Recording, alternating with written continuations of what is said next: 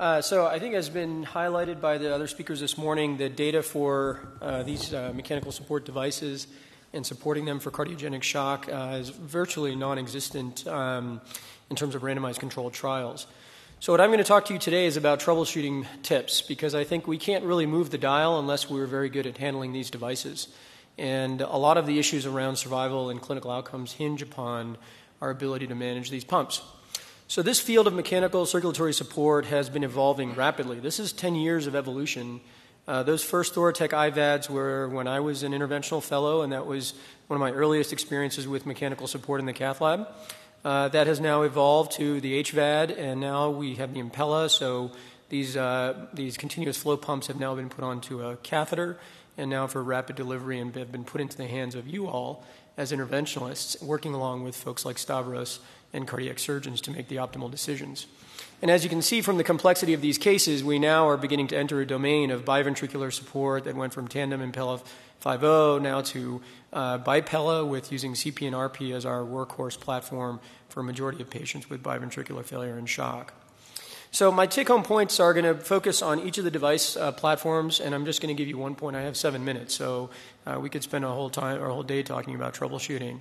But I think it is important to highlight this point, that transvalvular unloading is driven by RPMs and a transvalvular pump gradient. You've heard me say this before, but this concept of the HQ curve, I think, is a fundamental one. It explains why we use technologies like Impella for cardiogenic shock or for high-risk PCI, and why these devices are optimally suited, because the more dysfunctional the ventricle, the lower the pressure gradient across the aortic valve, the more functional these pumps become. And so that's a fundamental hydraulic principle that any engineer will tell you, and that they would be agnostic to the clinical scenario that you're dealing with.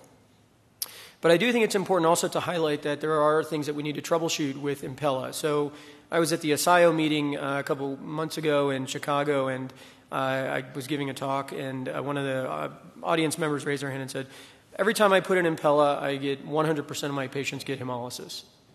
And I said, okay, that's unique, hopefully.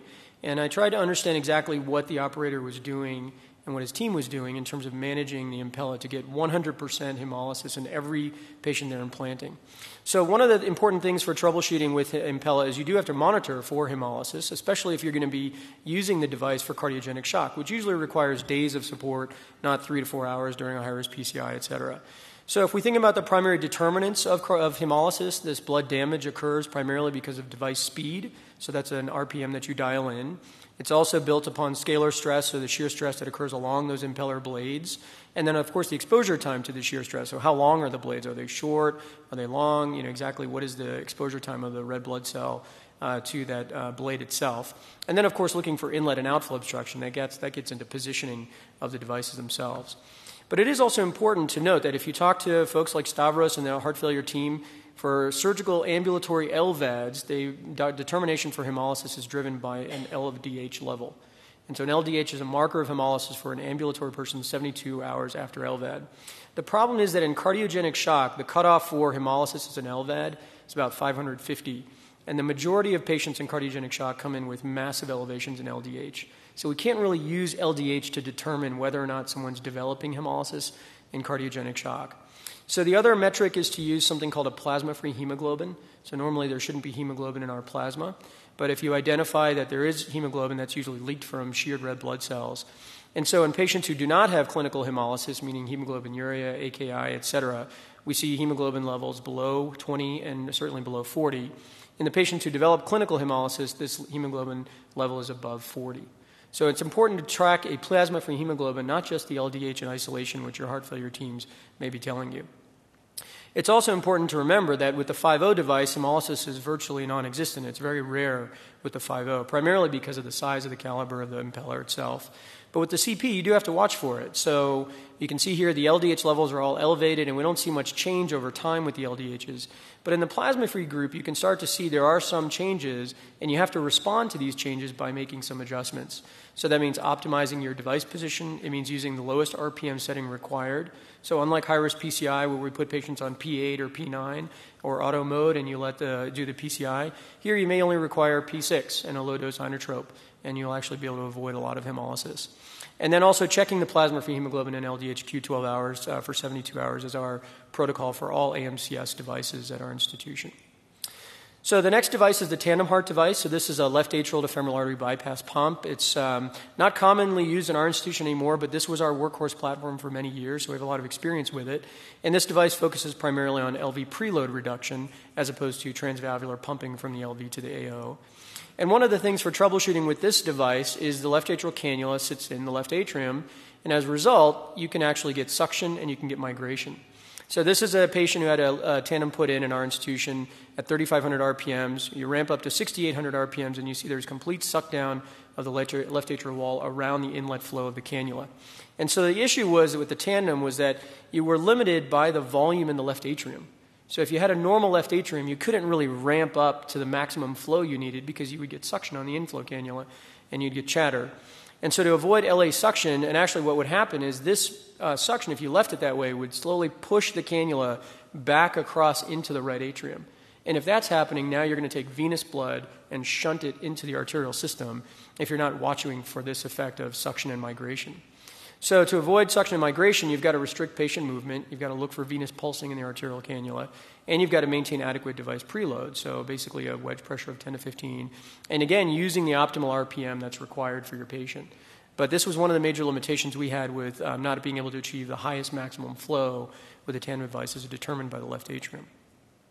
So the next platform is VA-ECMO. So this is a slide that I tend to show to illustrate in the cath lab what happens when you activate VA-ECMO and the loading effect, where you see that the LV pressures start to climb and you start to see a narrow pulse pressure. And what I've had is operators tell me, well, I've put the VA-ECMO in and the pulse pressure went to minimal pulsatility, so we're unloading. And it turns out that actually you're doing the exact opposite of unloading. So when we put the Impella in and you see a minimal pulse amplitude, that's because the pump's taking over the left ventricle. In this case, when you start to see that minimal pulse amplitude, this is because you're actually loading the aortic root. And so the LV can't eject against that load effectively. And so when you see this, and to prove it to yourself, you put an LV catheter in, and you can see this massively elevated LV peak pressure matching to the aortic pressure, even though there's a narrow pulse pressure. So that's actually an indicator of load as opposed to unloading. And so, of course, one of the worst examples of troubleshooting with a VA-ECMO, and we always try to avoid, is acute pulmonary congestion. So this was probably the most dramatic case that I have in my records of a patient coming in, biventricular failure, myocarditis, crash and burn, intermax 1 shock in a 25-year-old. And you can see here we're on multiple pressors. This is the arterial pressure, this is the PA pressure. We activate VA-ECMO in the cath lab, and there's that immediate jump in the arterial pressure, and that's what everyone gets a sigh of relief at that point.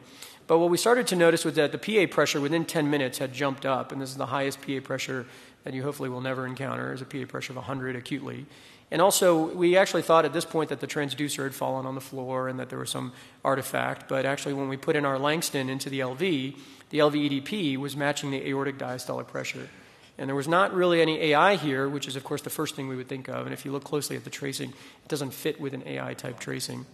And so the treatment here was to immediately put in a CP, and immediately the PA pressure is decongested right away as soon as you start to vent.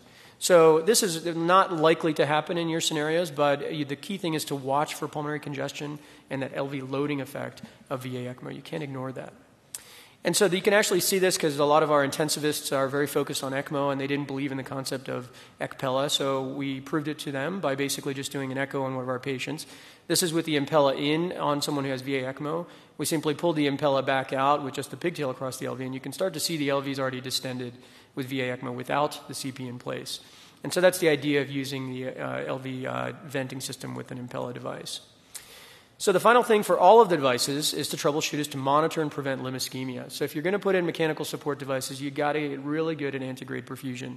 So this actually was a crash and burn case. This was a 13-year-old who, unfortunately, my pediatric college dragged me in there.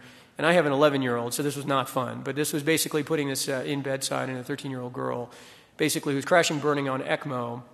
And she had, the vasculature is obviously much smaller, so we had to basically bring her to the cath lab. And she needed an event immediately because her LVEDP started to go up to about 40, 50 range.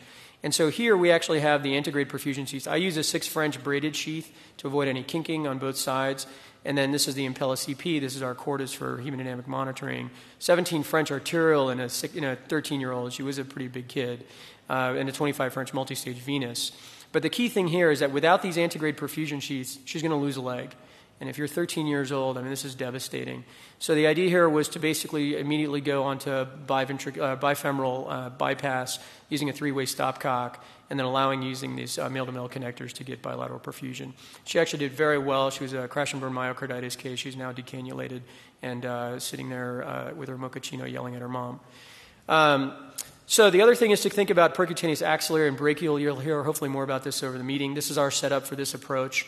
The key things with this technique, I always use a purse string suture, and I tend to do this actually more in the brachial position than in the axillary, so about 2 or 3 centimeters away from the pectoral groove here in the arm. And then once the device is in place, and this is actually just deployment through the axillary approach, we're doing this more and more these days, and this is a very nice way of avoiding any of the limb ischemia issues that you might come across. So thanks very much for your attention for troubleshooting.